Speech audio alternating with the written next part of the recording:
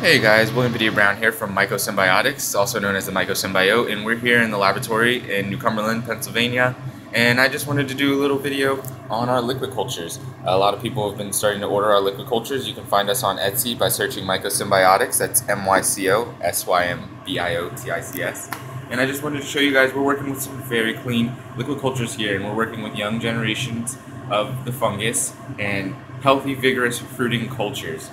So all the work that we do is done in the laboratory in a sterile environment to make sure that you get the best liquid culture possible. And yep, we ship anywhere in the United States for $3, and all of our liquid cultures are $10 a pop. So also in this video I was going to show you guys how you can utilize your liquid culture with or without a flow hood. At MycoSymbiotics Lab we have a large selection of liquid cultures to choose from. So go check that out on our Etsy page. Also, if you're interested in agar dishes, check out MycoSymbiotics on vesp.co. That's vesp.co. Alright, when you receive our liquid cultures in the mail, this is what it should look like. And sometimes you might receive liquid culture with a mycelium that looks clumped up together like this. That's alright. All you gotta do is just shake it up a bit and it'll redistribute itself. So that's one of the first things that you're going to want to do whenever you're preparing to inoculate a culture. Just take it and jostle it around a little bit, kind of like a pencil when you make it do that funny thing like when you used to do at school. But yeah, just shake it around and it'll redistribute itself.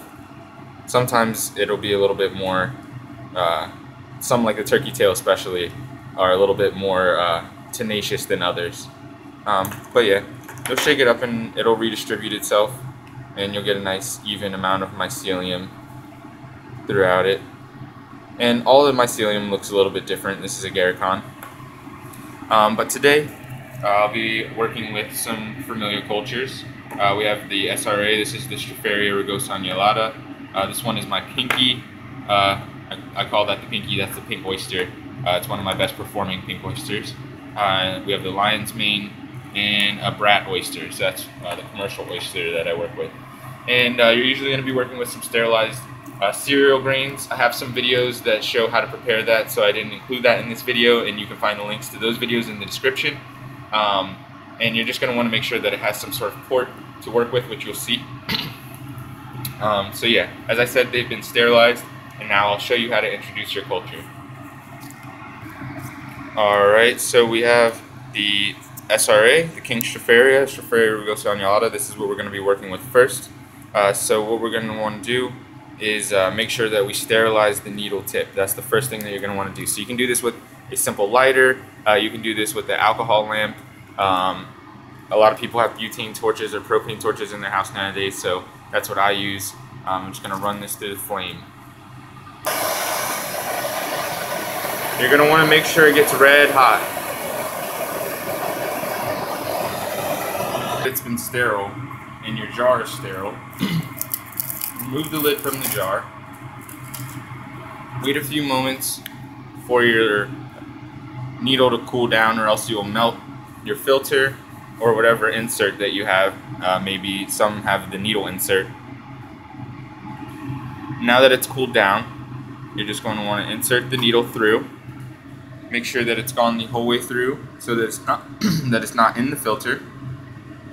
And then just distribute 1 milliliter per jar. And now that 1 milliliter will turn into 1 quart jar, which can be expanded into 10 sawdust bags. So this is how we do our expanding of our cultures. Eventually, your cereal grain should get colonized with the mycelium. This is almost fully colonized. And then we have an oyster that is super colonized. And then you can expand it over to your sawdust. So yeah, if you like this video, hit the thumbs up. If it's helped you in any way, let me know. If you have any questions, drop that down below. Other than that, it's been another MycoSymbiote video. I hope that everybody can propagate and myceliate.